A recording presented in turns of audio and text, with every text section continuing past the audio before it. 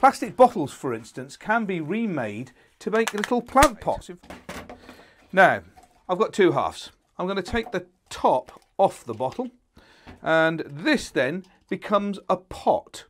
What I can do is actually put some string through the bottom. Now that's going to act as a wick, because you can use string, you can use wool, anything that will suck up water.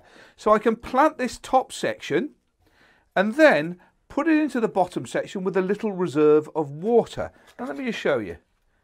So there you are, a top section planted up with a wick going down into the bottom section. So the actual part where the plant is planted is not sitting in water, it's just the string or the wool that you've got at the bottom.